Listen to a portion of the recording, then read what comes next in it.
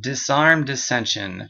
So what do you do when somebody responds to a private message you sent them and they're a little bit rude, or maybe they're a little bit concerned over why a perfect stranger would even dare contact them, someone they don't even know or have never met before? So this is the goal, by the way, before I start reading off these examples. The goal is not going to be to overly explain yourself like you're guilty for doing something wrong, because you're not doing anything wrong whatsoever. And the goal isn't to go in the attack or defensive mode or offensive mode or any of that stuff. The goal is to disarm them, take the bullets out of their holster if they're just being rude, mean-spirited, or whatever. If they're mean-spirited, actually, I just wouldn't even write them back whatsoever. I'd just move on. But if they're just being a little bit rude, or if they're concerned that a stranger is writing them, I will honor and respect that, and I will turn the table a little bit on them in a respectful way. And if you can make them laugh, make them chuckle a little bit, even better. So here are some examples. I like talking to new people regularly instead of only the same people day in and day out. Have you ever had a conversation with someone who never expands their circle? They're so boring. I hope it's cool I messaged you the way that I did. If you don't mind me asking, why did you write me back? Engaging, hey, and respectful. Here's another one. I like meeting new people. I can't imagine how boring life might become if I were to stop expanding my circle of friends. Does that make sense? Honoring and respecting again, nice, short, and sweet. And here's another one. Ever talk to someone who hasn't expanded their circle of friends in a really long time? They are so incredibly boring. I want to never become that closed off, stale person, so I've made it a part of my regular thing to talk to new people. If you don't mind me asking, what are you all about? Those are great. And you know what? They still might be rude after that.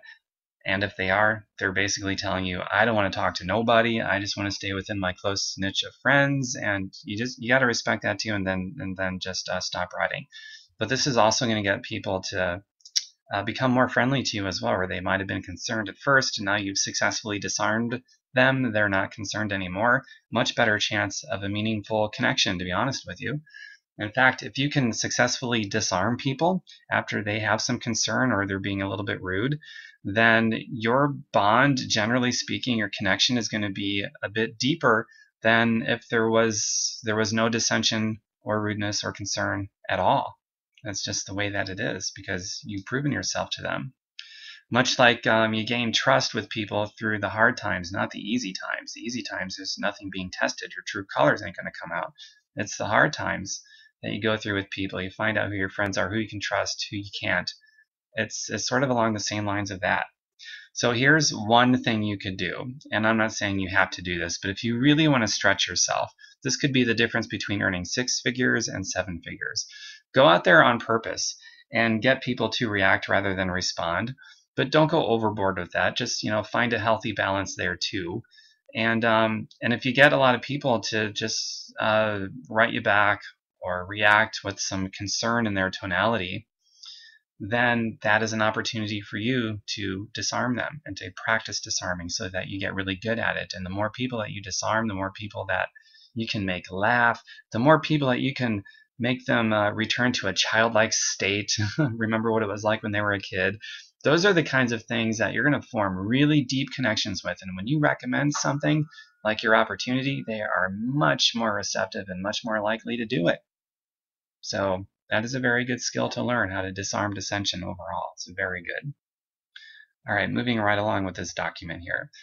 In a way, this is like a confrontation. Confrontations, there's many different kinds and many different examples of confrontation. But the aim is to renew and restore, not tear down and disrespect.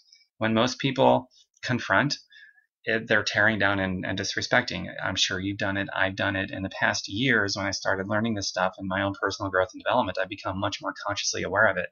And I've stopped doing that. And now my brain is focused on renewing and restoring, honoring and respecting, and not tearing down and disrespecting. A lot of times our gut feeling, especially without enough personal growth and development, we just want to go into attack mode or defensive mode or offensive mode, and we want to tear down and disrespect and dishonor, and we may not even realize that that's what we're doing.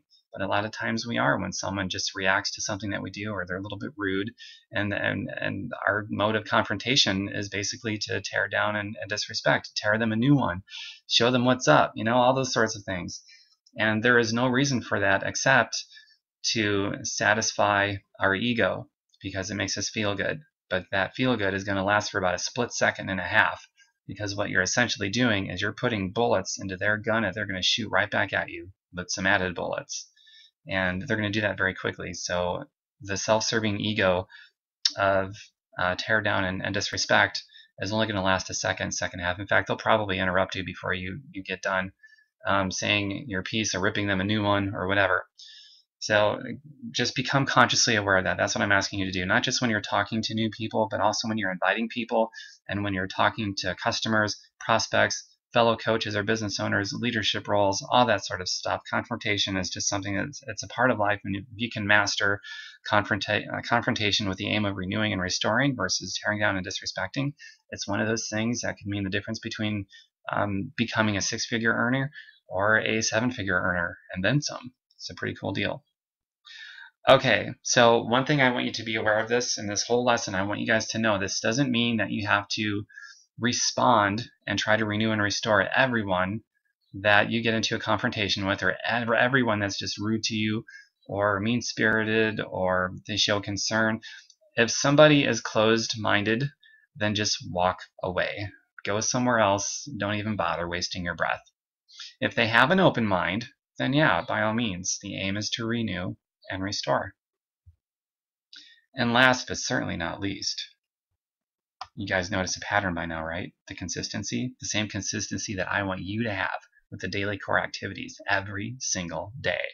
You got to be talking to at least 20 new people that you've never talked to before every single day.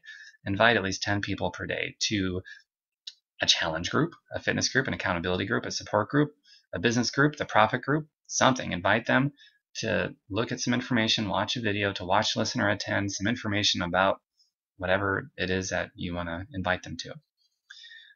Post a great interactive question that gets the conversation going on your timeline each and every single day. And every single day, share a great success story on your timeline and brag about the person in your own words. And personal growth and development every single day. By the way, this counts as personal growth and development every single day. And one last note very quickly. Danny Johnson, in my opinion, is probably the master of disarming dissension. I don't even really know of other personal development speakers really that go much into it.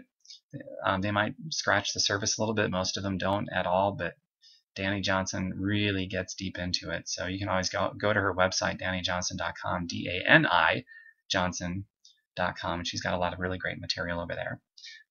All personal growth and development. All right, that concludes this video. Thank you.